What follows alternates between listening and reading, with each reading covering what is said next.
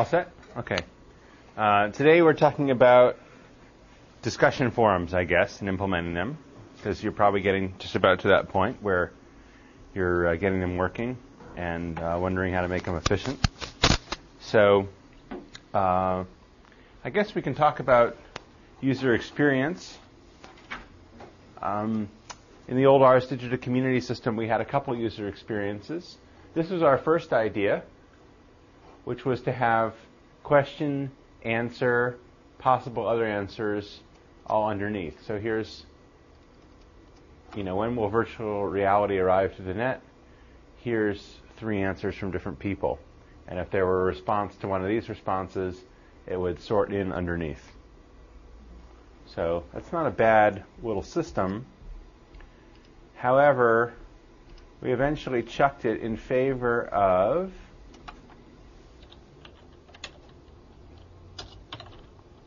Q&A, in which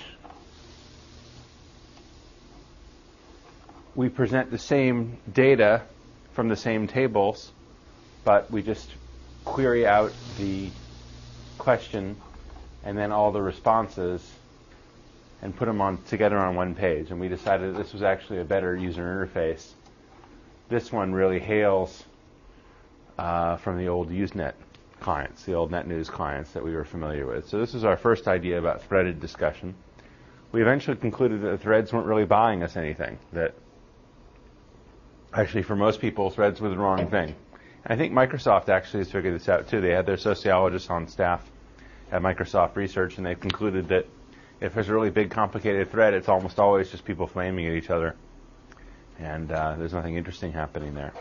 And in fact, one way to get rid of bad users is to just look at people who participate in really long threads and nuke them.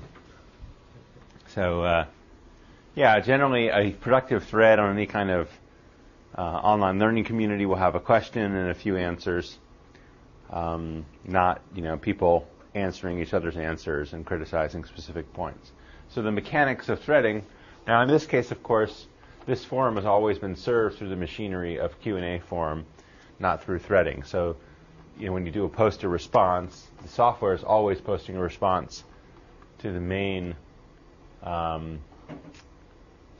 thread, to the original question, and therefore you're never going to see the software showing off its threaded roots here. So those are 2 styles on ACS. There's also, I think I showed you this earlier, community.cnn.com.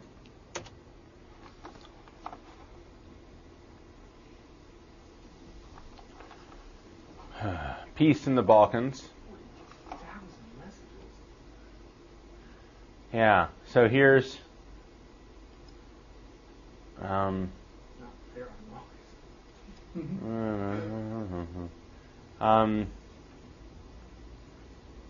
anyway, a lot of flaming going on, and you can go, I guess, if you go to next, the interesting thing is if you go to next,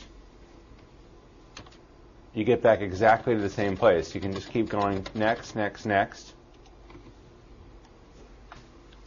and you keep going to the same place as where you started. Is that because you started the most recent? It's because you started the most recent. They're using the commercial packaged web crossing software, WebX, which is some little tiny company, I guess, that makes discussion message board software for people. Closed source software. They built their own database system so they could sell it to lots of people. So it runs out of its own little file system-based database. Anyway, that's the UI. So you go to the main page, and then you go back. I guess you could go all the way to the original start of the discussion. Maybe it was more intelligent then.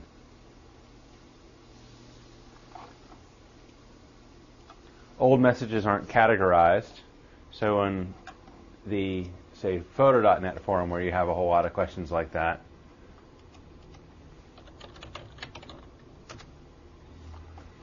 you get, by default, some number of reasonably new questions, and after that, the moderators or the users have categorized their postings a bit. So I think this is more useful for getting access to the archive thoughts than scrolling through 42,000. So that's another approach to discussion forum. Slashdot, I guess you're all pretty well familiar with. I think Slashdot is closer to the Photo.net style Q&A forum than it is to a lot of other things. Although it has some extra features like nesting. You can show it all on the same page, but kind of nest the responses to the responses in. I think you also got to consider the sophistication of your users. So that Usenet style interface was very good when users were extremely sophisticated and they all had invested some time to learn about NetNews and they all knew what NetNews was. Now, of course, 99% of the people using the Photo.net Q&A forum have never heard of Usenet and they've never seen a news client. So it doesn't really make as much sense. All right. Have you considered folding one-line answers? You've got the concept of one line, but folding one-line answers into the compendium of newly answered questions so that it's consolidated on one page with indentation to show I'm answering such a question. Like a compromise between your two ACS approaches. What do you mean? Like if there's a one-line answer, show it right here on the cover page? Show all one-line answers. In the first ACS screen, the old-fashioned one, oh, I see. the indented ones just say it's a response, but that's obvious from the indentation. Nobody uses this interface anyway, so we've never bothered enhancing it. We don't use it. So it's open source. If you want to do that, go ahead. But you have to find some publisher who wants to run it.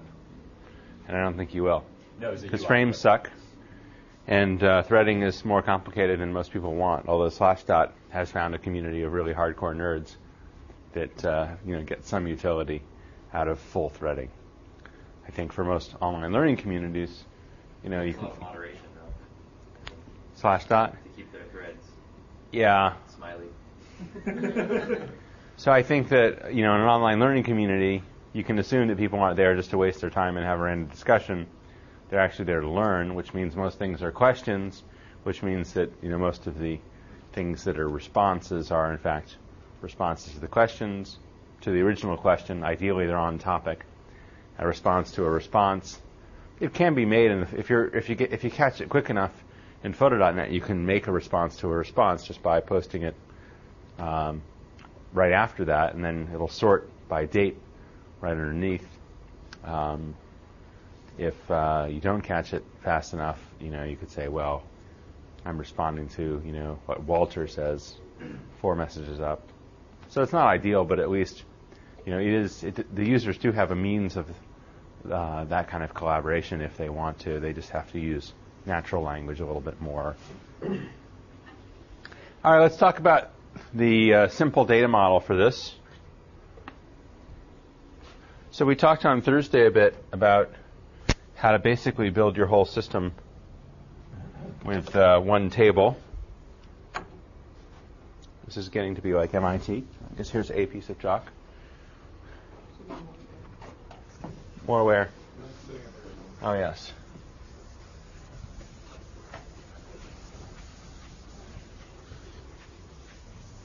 So we looked at data models last week.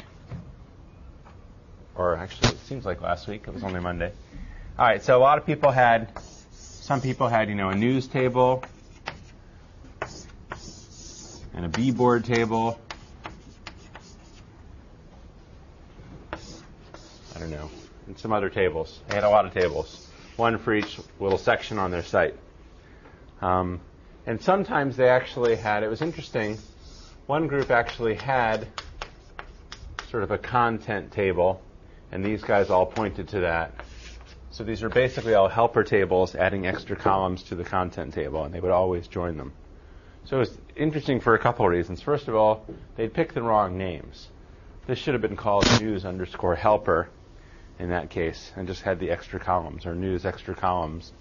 And then they should have created a view called news, which would have just joined these two and shown you all the columns you needed for a fully instantiated news object. If what you really want to do is create a table called news that inherits its columns from content. I thought that would have the generic Content would have the stuff that's common, like who contributed it, when it was contributed, one line, subject, body. I don't know. A news might have an expiration time or something you wouldn't, maybe normally want in column. And bboard would have some kind of refers to thing, and they had comments on static pages, and I guess they had articles also. So the second thing that was interesting is they were using Postgres, and they had a book. I guess it's not a very good book on Postgres. We like it. This wasn't your data model, I don't think. No. Yeah. The only book on Postgres. So I thought it was a terrible book, actually. I mean, the one thing that I want out of documentation for a database, first and foremost, is what are the limits on data types, and it doesn't contain any of that information. So I thought I was sufficiently offended. I went over to Amazon afterwards and gave it a bad review. All right. So the interesting thing is the one innovation of Postgres, really that's significant over top of more traditional relational databases like Oracle or SQL Server, is that you can have inheritance. So, which they hadn't figured that out, I guess, from reading the book and from using the system for 2 weeks. That actually, if you're going to do this in Postgres, you can just create a news table that inherits from a content table, and it will in fact inherit all its columns. I think under the hood, probably what Postgres is doing is creating a helper table and doing a join. Since it already has presumably efficient mechanisms for doing that. All right, so that was one. Those were a couple issues. They picked the wrong names and they weren't using the mechanism of the database that was there for doing this kind of data model. But the deeper issue is that if you have two content types that differ in, say, 30 columns, then it probably does make sense to have two. You don't want to have, 1,000 column content table, and then for most content items have almost everything be null, except for a few things. However, comment and article really only differed in the value of one column. In the comment, you'd have, a refers to, pointing to some kind of article. In the articles, so basically that meant that a comment on an article were only essentially differing in the value of one column. So an article could just as well be a comment with a null refers to column, at which point it really doesn't make sense to have these two tables at all, and you can unify them into some kind of single table. All right, so what about bboard? An answer clearly refers to a question. So can we unify that into one table? So can bboard essentially just be a kind of content? And then maybe if you already have some way. On photo.net, as you saw, there's a whole bunch of different bboard topics. So there's medium format, there's nature, photography. The question is, if you have also for, say, articles or items of content, some parent, could the parent be your bboard topic? So the parent ID tells you which major topics it's all about, and then the, like I said, a null refers to tells you it's a question at top level, and a refers to tells you it's underneath. So I think that might work pretty well. The problem that you get into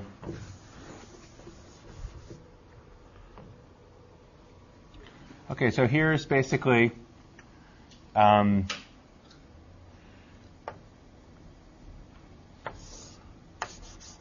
you have nature photography, and then you have a question, and then you have answer, answer, answer. Okay, so how expensive is it to query out all of the questions? How difficult is it to find the questions in nature photography? You have to do queries for each level of depth of the table. Well, we're only if we're just showing the questions, Just a select. The number of questions. what's that? Just be a function of the number of questions. Okay, well, what's your query look like? Select star from table where field equals question. Well, okay. What do we say indicated a question? No. Where what is null? The parent ID or referring to. Parent ID is. Yeah, parent ID should be nature and refers to as null. Because if refers to had something, then it would be a B board. Then it would- Is that the idea, or it would be an answer? It would be an answer if it were referring to. So we're not mixing in our other content types yet in the same table. We're still keeping them separate. Even if, okay, that's a good question. So what do you guys think about that? Does this preclude us from having all the content types mixed in one We'll table? also say and where type is Is B board? Do we have to say that? What stops, some random article from showing up here? none of them will parent to nature. Yeah, I think none of them will parent to nature. Okay, so that could be an expensive query because you could have to, you say that it's proportional number of questions, but it sounds like to me that it's going to scan every item of content in the content table. So how can you get rid of that problem?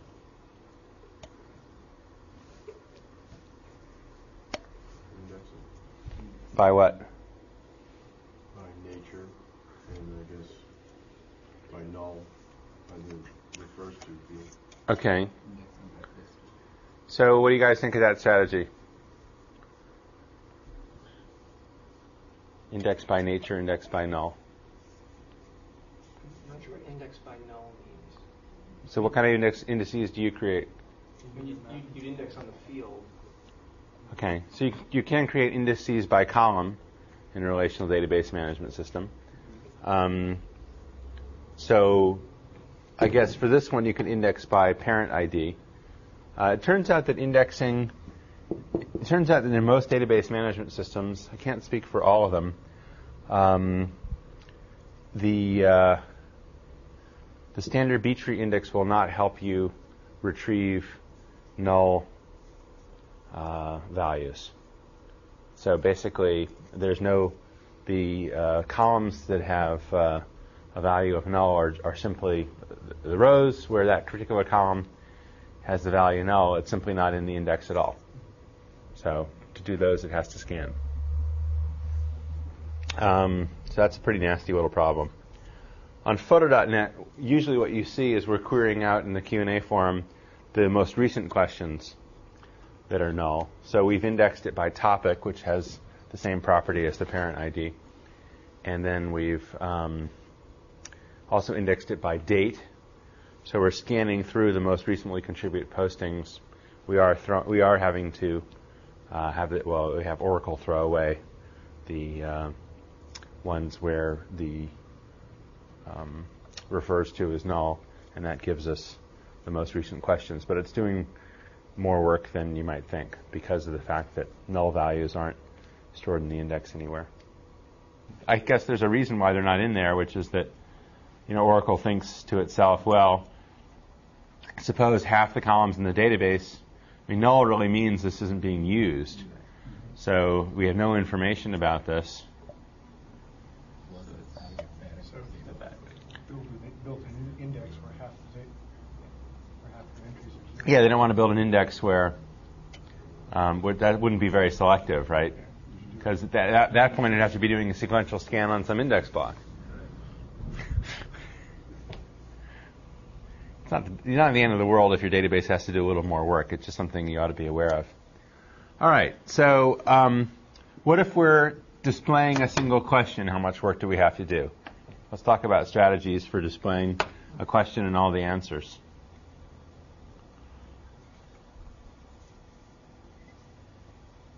Let's talk about a query that would return it. Do we have an ID number or something for the question? Sure, why not? Content ID. Okay, we'll start off with select. That seems safe enough. You wanna- First of all, select answers for parent ID, whatever the question is. I don't think you mean parent ID, do you? Or whatever it is that attaches the answer to, it refers to whatever the proper refers to. Okay. So presumably we already know that,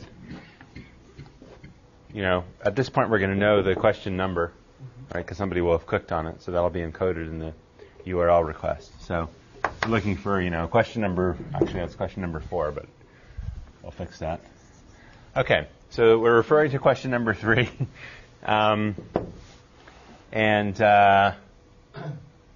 Okay. Is that all we need? Is that going to give us the rows back in the right order? Because having to sort them in your procedural language is pretty lame. Sort by submission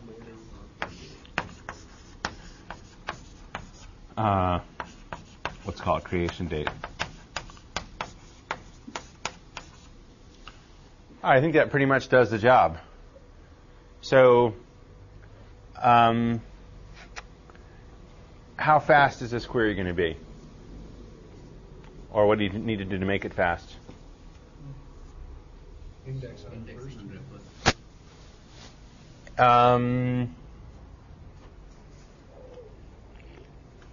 Yeah, I guess that's all you need in this case, since that's the only thing in your where clause. Okay, so if you were to index this by refers to, you get pretty good still activity. There's not going to be that many things referring to something else. Okay. So is everybody happy with that? Does that give us the question content or just the answers? We would like to have the question content followed by all the Well, you could do a second query up at the top get the question out. to get the question out. I don't think that's that big a deal. Having to do two queries on a page isn't going to ruin you. Having to do some number of queries on the page that relates to the number of answers, though, might get into some serious problems. All right. So what about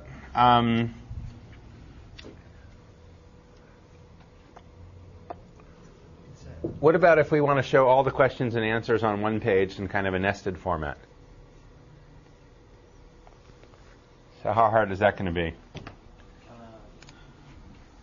That's going to be one of those long nasty line SQL statements. Do you believe that? What does it look like? Because we had to write them. Exactly. It doesn't have to be exact, and, we can get there.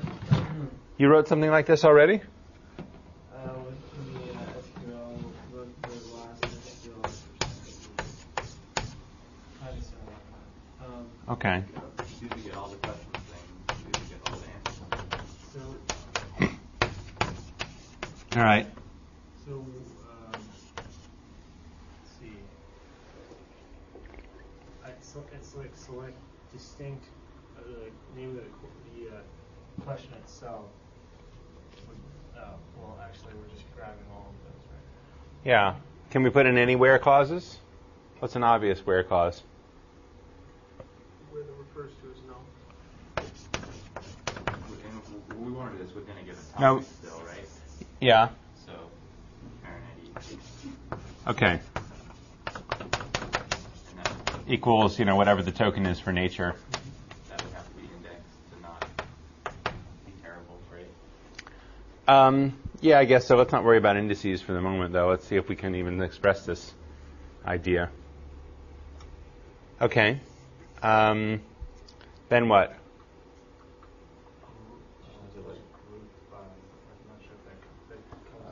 Grouping is generally a bad idea for something like this, I think, because what grouping is doing is taking a bunch of rows and smashing them together into your final report.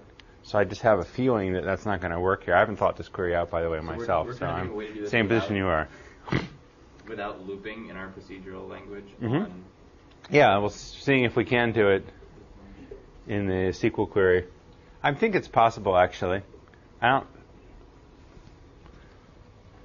and we want the rows to come out in order of query, answer, question, answer, question. Yeah, we need the rows to come out for sure in the order that we're going to display them on the page. If we have to do some procedural logic on the page, to figure out how to present them, how to indent them, that's okay. So it's quite possible that, we'll have to do some work on each row to figure out where it goes, but we shouldn't have to do any work in terms of reordering them.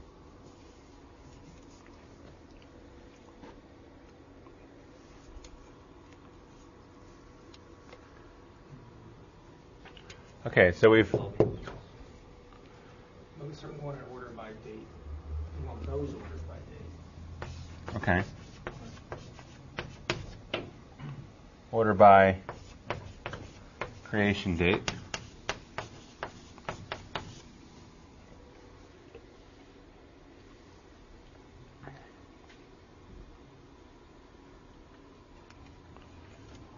It has to be another select to get all the answers. Right? Okay, so that's one way to do it. Although we said we were going to disallow that, but that certainly shows the potential inefficiency of this. You'd have to have two database connections open at the same time. You'd have to be looping through a cursor that would give you all the questions. And then each time you got a question back, you would go and do a subquery of that form over here. You say cursor, are you talking within the database? There'd be a way to do that with a cursor? Or Well, if you were in the database in PL SQL, yeah, that's essentially what you'd be doing. Any database programmer would refer to, if you're in the middle of a select reading row at a time, they would say that's a cursor, whether you're in a C program or a Perl program or Visual Basic or whatever. So, and that's just the database. The databases don't really care about procedural language. They are giving you this cursor and letting you loop through it. They're never giving you back the entire result, because you might have specified a query that could return 10 million rows, and they're pretty sure that you don't want all 10 million. So it's not that the Oracle C library is going to grab all 10 million and then give it to you. They're giving you a pointer they're giving you a cursor, which points into this row set. Okay, so that's beginning to expose the terrible inefficiency of this kind of system, if what we want to do is show everything on one page. Can anybody think of a way to do it without... What's usually your alternative? Actually, here's a good question. In your experience, let's say we have a program that is doing a query, and then for every row that comes back, going and doing some other query. So a query loop, and then inside the loop, a subquery. What does that almost always mean that you're not doing, that you should be doing? What can you change about your SQL that would let you do that in one step?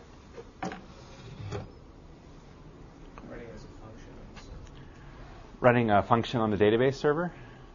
That's true, although, databases, the relational database survived for 15 years before being tarted up with procedural languages internally.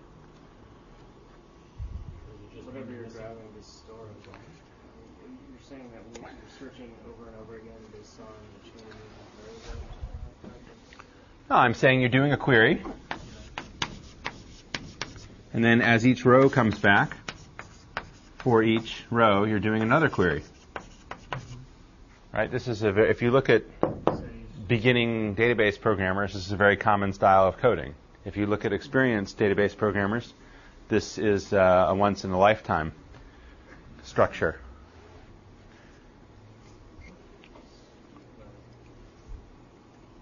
The questions and the answers are contained in the same table, right?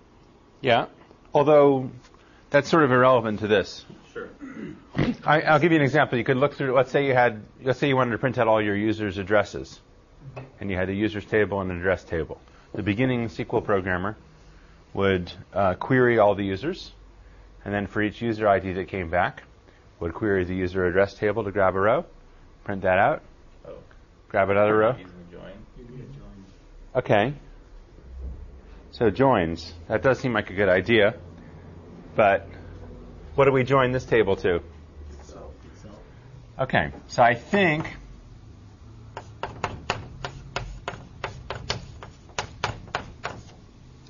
I have a feeling that we can make this work. So we say that C1 parent ID is equal to nature. This is going to get pretty horrific.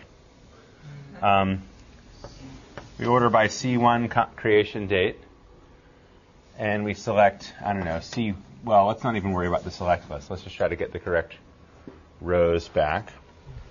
C2 dot refers to equals C1. C2 dot. Okay. C1 dot content ID equals C2 dot refers to.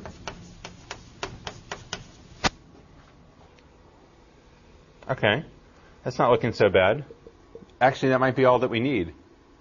Is that all that we need? I don't know how it's going to order it, though. You're going to get them in whatever order they are. Well, we want it'll order it by what we tell it to order. That's the beauty of computers. C1 creation date, comma, C2 comma creation date. Can you do that? Absolutely. Yeah. Okay, so this does impose, I didn't say that your procedural code wouldn't be a little bit messy. I just said it wouldn't look like this. In this case, your procedural code is going to have to do the unpleasant thing of watching, say, for C1 content ID and storing it up from the last loop and seeing when it changes in order to figure out, okay, now we've switched to a new question. Maybe we put in a headline or a break or something in between questions. So the procedural code still has to look at what's coming back from the database, but is getting back from the database. Question all the answers. Question all the answers. Question all the answers. In the order. It's getting back some extra crud. Notice that if we do this style, we're probably going to be pulling the subject line and the body of the question through with every answer as well. So we're sort of getting double the amount of traffic over what in Oracle would be called SQLnet, over the connection between the database client and the database server. But nobody ever said that they made their IT infrastructure more zippy by installing a SQL database. It was you're making it more abstract, and abstraction always costs you performance. But anyway, this is what you would see if anytime you do something like this, you're generally making some code that is going to make a SQL programmer throw up. How many times are you calling the database in this case? So on photo.net, there's 135,000 questions. Actually, there's not 100. There's probably 50,000 questions or so. So yeah, this is calling the database 50,000 times instead of once.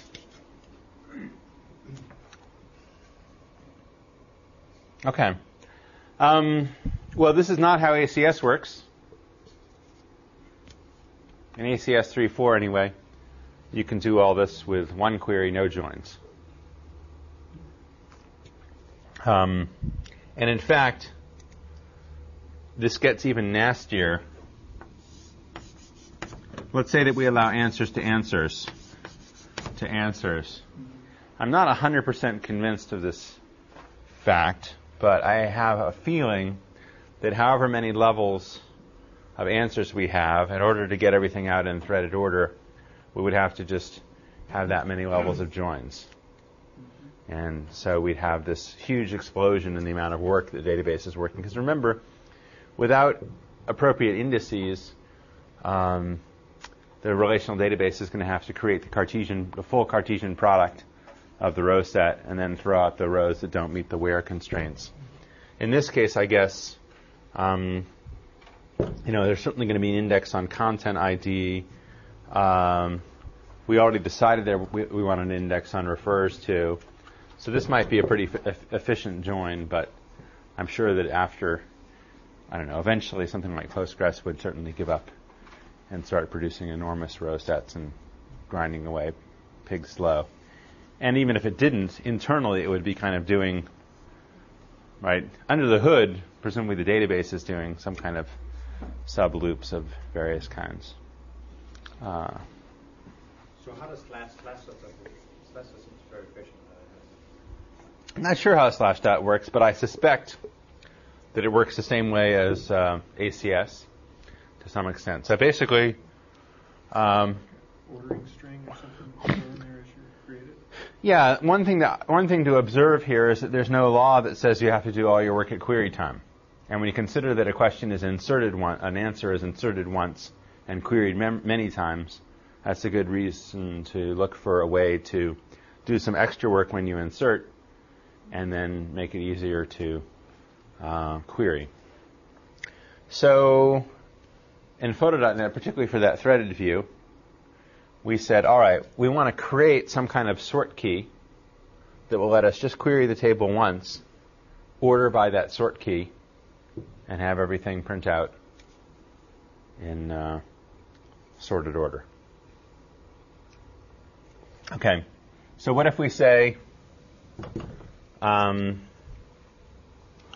this is question, I don't know, let's call it 3, and this is answer, 3.1, and this is answer 3.1.1, 3.2, 3.2.1, 3.2.1.1. Have we succeeded here? We have? Okay. If you're ordering. I know the problem. The problem is that we will eventually lose because eventually this will be 3.11. But we're almost on track, right? Basically, we've almost won. If we just order by the sort key, we get 3 first, and we do get 3.1. Actually, maybe we don't win because it's not clear where period. Right. What are we using to sort? Well, that's a good question. Multiple dotted floats. Yeah. Okay, so actually that's a good point. If you limited yourself, you could multiply questions times 1,000 and answers times 100 and sub-answers times, I don't know. Right. Okay, so that's a good idea. I think also, I bet you could tuck them in. I bet you could there's always space inside the world of floating point numbers pretty much, right? So you could kind of tuck them in. This is not how we did it on Photo.net. How we did it on Photo.net is described in a book chapter of my old book. Chapter 13. It's on philip.greenspun.com/WTR/dead-trees. And if you go down to example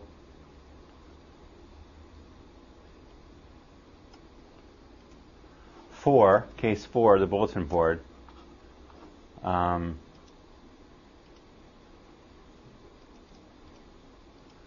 we have this message ID, a refers to, and a sort key. It's probably a little more machinery than we absolutely need. And we start the message ID generator off at all zeros. So we try to come up with something that will sort lexicographically, just using character sorting. So basically, the message IDs look like this, 0002Z.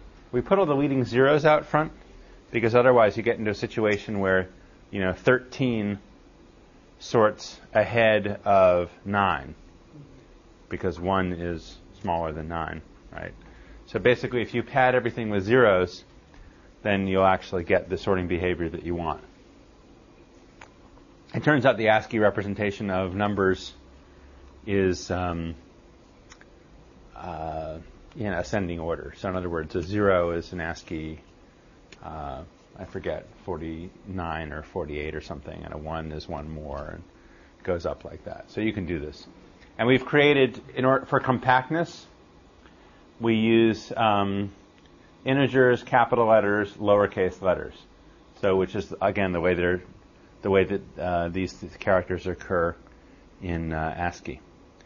So that gives us at each position the possibility of having about 62, I think. Yeah, 62 possibilities. Haven't thought about this for a while. Okay. Now in practice, this probably should be done in SQL or PL SQL or Java or something inside the database. I was generating these things in Tickle. So you do a select for update, which will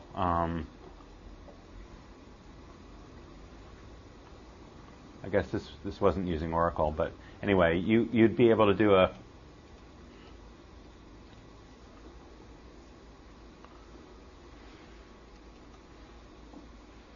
right. You do a select for update last message ID from message ID generator, and then compute what the new thing should be based on the old thing. So, from 00002A, you'd have to go up to 00002B, and then write that back into the table, and then use that for your new inserted message. Okay, so then, for messages that respond to the top level, there's 2 extra characters bolted on. So we go from 00 all the way up to .0z, and then .1 to .1.0, and then eventually I guess we get to .zz, lowercase zz. So at that point we have the possibility of 4,000 responses to each message. CNN actually was playing around with ACS for their community stuff at one point, and they had to extend this to have 4 characters at each response level. Because this actually does show a certain amount of brain damage. We kind of expected that people would want threading, and so we built something for heavily threaded discussions.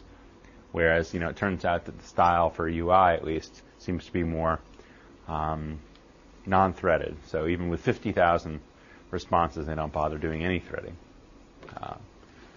Okay, so a response to a response has a sort key with 4 characters. And so remember, this is what I was telling you about. You can query the database, and you'll get the rows back in the correct order, but you will have to do some work in your procedural language to figure out where to present something.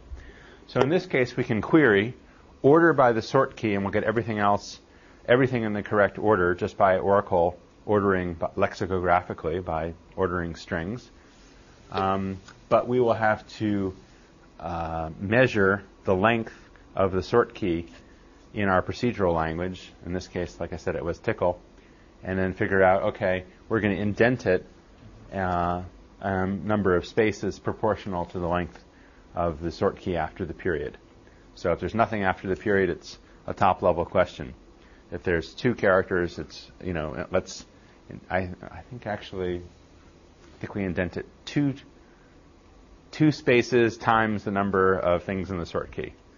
So if there's a response, it gets pushed 4 characters in. I could be wrong. Let's have a look.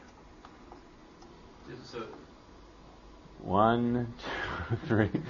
Looks like 4, yeah. So 2 times the length of the sort key after the So as a side effect, period. You can have a lot more answers to answers than you can have just answers. As a side effect, because they're 4 digits, is that right? Or is it you leave the first 2 zeros? You can have a lot more questions. Let's go back to that. Sorry. Okay, you can have a lot more questions than you can have answers to an individual question, right? There's 62 to the 6th possible questions. And then the first level of answers have 2 digits. Right, so that gives you only 4,000 possibilities. And then your second level of answers also has 2 digits. Okay. So any answer can itself have 4,000 answers. Any of those can have 4,000 answers. Okay. And how do they only have 2 digits because the first 2 are set to the answer that they're responding to, or they're just zeros? Well, they only have 2 digits because that's what we decided was the space for first level answers. And we decided that the next 2 would be reserved for telling you. But if we could have made it longer, right? We could have said that, actually there is a limit. There is a limit. We could have said there's 4 positions for each answer, which, like I said, we did see that in the CNN case when they adopted ACS. They changed to 4 per. To a hard limit, though. Basically, Tickle can only index something that's 700 738 characters long. There's some weird limit. So you can create a varchar that's 4,000 long. You can create a CLOB that's 4 gigabytes long. But if you want to build a B-tree index, there's an arbitrary limit, and it's around 700 characters. And if you want to do a compound index, like topic, comma, sort key, then it's even shorter, right? The character length relates, integers probably slot in there at something like 20 bytes. So if you want to index a number, comma, the sort key, comma, something else, basically all of that has to be counted in this budget. I think it's 738 in Oracle 8. I forget. That kind of sticks in my mind. So one reason we kept it to 2 is because that let us have more levels of threading before we ran into that Oracle limit. But obviously the CNN guys don't care. They're never going to allow threading. They just want it to be deeper. So by computing this at insertion time, and it's a pretty easy thing to compute. I forget if I have the source code. No, I don't. But basically, let's suppose you're responding to this question. All you have to do in responding to that is query the database for the maximum sort key, where the sort key is like this one. So basically that'll hit the index as well. It'll start looking in the index for that kind of sort key, and then it'll keep chugging up until it finds the maximum one, at which point you increment that one by 1. So right, if you ask for the maximum, let's say there's already 6 responses, the maximum sort key that looks like this, actually we do this one, and then we do 2 more underscores. There's a SQL. There's a SQL wildcard for an individual character. So in other words, instead of saying this sort key %, which would say anything that starts with this sort key, we say this sort key and then 2 more slots. So that gets us only ones that are exactly 1 level down, and we get the maximum sort key, and then we increment that in the procedural language using our weird numbering scheme that uses letters as numbers, and then we insert the new message with that sort key. So this has the advantage. I mean, why didn't we just use some kind of weird floating point number system? I think this looks pretty hard to read on a first glance. But actually, I figured that when I designed this, that if something went wrong with my system, it's never the complicated things that you think. That the things that are complicated never actually go wrong. So I've implemented software to do, surface modeling through a bunch of points, and continuous surface modeling through those points, and just all this really complicated software with computational geometry algorithms, Delany triangulation, and it almost always just works. And then, you get really simple software that has horrible bugs. So anyway, this is sort of one of the more complicated things in the system, and it's certainly the one that's caused the least amount of trouble. But I thought, okay, well, if anything ever gets screwed up, at least I'll be able to read this with my eyes and see, for an individual message exactly how deep it is, what it's supposed to be referring to. So I think it is kind of nice if the data in your database is human readable, particularly if you're using something like Postgres, which is potentially flaky, and you may get a corrupted database. So that's an idea, and that gets us out of this bind. That's essentially doing this with the bugs fixed. Our periods now become positional, and we don't get into the 11 versus 1 versus, say, 2 problem, where 11 is less than 2 for lexicographic sorting reasons, because we've padded everything into a fixed number of positions. So that's kind of a cool little system, eh? Eh? Where's Dimitri? Canadian. Okay. For the purpose of this class, I think most of you will be pretty well served by just implementing Q&A forms, unless you have some good reason not to. I wanted you to see the issues when you go for full threading. There could be a way to give an option to respond to an answer that would start a new question and automatically copy over the text or something. Yeah. I don't know. You could do that from. Provide a link that would automatically sort of link back to the question you're referring to. Yeah, you could build that if you wanted to. Although, again, the stuff is pretty easy to program. It's a lot easier to program things like this than to explain them to users. So the photo.net thing is kind of carefully crafted. We've kind of found our way into this because it's the thing that resulted in people not sending us email saying how do I use the forum. So there's been probably little buglets in the UI that have been fixed over the years. We kind of screwed ourselves, I think, with the attachments. So I think that the way that we asked people on the confirm page to attach something could use a lot of work. But the users, I guess, are sophisticated enough that they get through it, or the ones who are really unsophisticated never confirm and they don't post at all. I'm not sure what happens, but I think that, we have the confirm box is separated from what you're confirming by this sort of, file upload crud.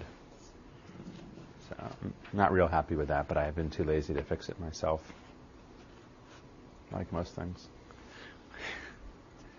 No questions? You could extend this into hierarchy of parentage, like a Dewey Decimal System. Could you extend this into a hierarchy of parentage? That's a good question. On Photo.net, we didn't bother. The topic is not reflected in the sort key, so you're querying, querying for one specific topic and then doing the sorting. Actually, now that we have that unified form, I'm not sure what Louise did to make that work. Actually, it's not a big deal because in that unified form, we're only trying to present the top level questions, so we can probably do, we're just looking for things where we're querying by date where refers to as null. So a single index on the bboard table, as long as all the messages are stored in one table, which they are, and as long as they're indexed by date, we're again scanning through all the recently contributed postings, and the database is just throwing out the ones that are answers rather than questions. So that's a reasonably efficient query. It's also looking at the user's set list of, or the publisher's, depending, set list of preferences as to which forums he or she wants to see. So if you can't index on, or if it doesn't do any good to index on things where the values are null, where you're going to query for values. Query for nullness. Yeah. Could you collapse the concept of parentage and refers to, and just have your questions sort of refer to some low integer that you specify as your topic, and then you could just query? Yeah, and it might even be cleaner, to have the topics, to give the topics what you would call first-class status as messages. I mean, anytime you can eliminate data types, you're probably simplifying your life. So having a bboard topic be a separate thing from a bboard question sounds like a good idea, but in programming, and from a user's point of view, it is a good idea. To reflect that through into the data model might have been a mistake on my part, and it certainly would. Yeah, it would yield to, you could get like right? We could do a unified forum with threading, with everything, with just one sort key. Now, I'm not sure on Photo.net how many people want to look at 1 million messages all on one page, but some might, and some might want to look at today's action all on one page. And on Photo.net, that would be a pretty expensive query. But we're talking about a factor of 10 here, maybe in terms of the amount of work, or 100. We haven't totally screwed ourselves. Whereas to do the threaded stuff without a sort key, you're potentially getting into millions of times more work as you join. When you do returns 10 answers and there's a more link in the bottom, you go to the next page. That's a good question. Is that reflected in the query? And it does a new query? Is it redoing all that work? Yeah. In general, so that's a good question. What about all these sites where it gives you the first, like Google, where it gives you the first 20, and then you go back and you get the next 20, and then you go back and get the next 20? Is it redoing the query each time? With some kind of only return 10 in the SQL? And then return the next, I don't know. Yeah. Okay. So there's a bunch of issues there. So the good systems, that are really designed for this kind of web presentation, like Google, I believe that you're getting connected back up with the same machine, and it's finding your query again, and it's just giving you the next 20. It's somehow stored information there about what it's already shown you, or what the result set is. Relational databases, particularly when you deal with the issue of load balancers that might bounce you over to a different physical machine, very, very hard. From a programming point of view, it's very hard to cache query results in your server and then deliver them back out without just doing the same query again. If you think about it, if you have a single, say, AOL server or IIS process, and that's serving all of your requests, you do have some logical places to keep it in memory and then serve it back again. But it still has some issues like when you flush that cache, right? You don't want to keep it around for a year in the hopes that the user will come back. So what we used to do is restart. We had a whole bunch of things like that. We still do in ACS, actually. And we just say that by convention, you really should kill your web server once a day. Like restart it at midnight so that you flush out and, so it doesn't just keep growing to gigabytes. To your second question, what features are there in databases? I can't speak to other databases too much. Oracle has this thing called row_num, which is a so-called pseudo-column. So as you're querying a table back, you get row_num 1, 2, 3, 4, 5. So what you would think you would do is say, okay, the user's requesting the third page of the results. So I'm going to look for row, let's say we're 20 at a time. So you say, let's look for 41 to 60. Okay, where row_num equals 41 to 60. That works great unless you use an order by. So Oracle says, oh yeah, it doesn't work. This row_num is generated during some earlier stage of query processing, and then if you do an order by, it scrambles all the row_nums into some random order. So it turns out this row_num column is useless for most purposes. It's useful for doing things like eliminating dupes. It makes it easier to construct some weird queries. It has its uses. I'm not sure that I can tell you what they are. It certainly doesn't work for this. Okay, so there's another Oracle trope, as it were, which is that you do your query and you put parens around it. Now it's a view. It doesn't have a name, but it actually is a view. Then you put another select, and it has the order by in it. Then you do another select from that view. So you say select star from open paren select star, where row_num between those two things. So basically Oracle's doing this thing, and then the row_num is getting reassigned for that outer query. It's a very strange thing. It doesn't work in most, I doubt that it would work in Postgres. This is, again, one of the things that, there's very strange stuff, and there's very few examples.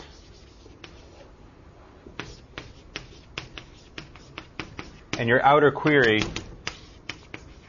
exists purely to renumber the row_nums into something reasonable, where row_num equals 5. So, for example, if you just want the fifth row of this thing, this is an efficient way to do it. God knows what Oracle's doing under the hood, but at least from your point of view, you're not having to pull out 4, and then you're not having to do it in your procedural language, which would be really lame. Did you say that's efficient or inefficient? I said God knows. That's the whole point of SQL. But at least you're not. If it is inefficient, the inefficiency isn't happening on your watch, so to speak. I suspect it's extremely inefficient, actually, unless your table is indexed by whatever you're ordering by, because it would have to scan the entire table, do the order, and pull it out. Now, of course, in some of these cases, you're more likely doing an intermediate text query, which would never, for full text index, which would never do a full table scan and order by. It's always going to be some kind of index thing. The other thing, the newer Oracle versions have something called row_number. They're only available in certain sort of data warehousing type contexts, but there actually is a way now with the newer Oracle systems in some cases to use row_number, which is a post-ordering thing. But it doesn't seem to work just where you think it would. I could be wrong, but I think it doesn't just work in a vanilla little query. It only works if you've got some kind of data warehousing functions being used and extra group bys and so forth. So this nested query system might work. I don't know if has anybody tried this? Postgres might have a pseudo column. Anybody know? Something like this? Try it out. But yeah, it's considered, basically a good rule is that if you're pulling, although we violated it in some of these cases. No, we didn't. I'm sorry. We didn't violate it in the first two. A good general rule is if you're pulling any data from the database and not displaying it on the page, that you're making some kind of mistake. That's always a bad thing. SQL is a very powerful query language. It is definitely powerful enough to limit the results to just what you want to show and to drag that over the network. Generally, your web server and your database server will be different physical machines. To drag that over the network is, a horrible lack, reveals a horrible lack of taste. When the user jumps from one page to the next, there might be a fence post condition where they actually miss something got reordered in the time when they press next, so they never see an item. Oh, yeah. Unless you really store all your information, in which case it's out of date by definition. Yeah, that's true. I don't know what to do about that. I don't like pages like that anyway. I don't like UIs like that. I think that you should show everything on one page, and if the user doesn't like them, let him hit the stop button. Did you do that with the 40,000 users? Yeah, why not? Could be a very large page. Sometimes the page is on the page is on photo.net. If it's a really long thread, it is way longer, and I'm sure professional web publishers would say this really sucks. You should never see this question and so many answers. You should have to go to a second or a third page to see the rest of the answers. But I just don't believe in that. It's more UI. If they can learn how to scroll, they can use photo.net. Whereas on the New York Times, this is one of my pet peeves. The other issue is if their techniques are very table heavy, it would load the entire page before it displayed anything. Right. And so they would need to split it up into separate pages. But if you just use regular, Okay, so let's see if this works. Damn it. I think I showed you one of these ones, didn't I? Yeah. So basically, I think the New York Times is almost impossible to use because they refuse to adhere to the, all the users should have to learn how to do is scroll, maybe hitting the space bar or using the scroll bar. But it doesn't seem to be. In terms of administration pages where, here are my users, you could have 40,000 users.